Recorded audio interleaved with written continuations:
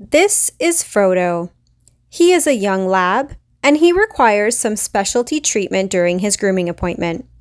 In the past, Frodo would try to jump off the table and go ballistic the second I turned the dryer on. But now, with him low to the ground and me sitting next to him for moral support, he is much more calm. After he is dry, I give him some treats because I know that nail clipping is going to be a bit of a challenge. Naturally, he's a Labrador, so he's a messy eater. The treats did the trick, and today, clipping his nails was painless. After that, I de-shed this hairy beast using my Equi-groomer.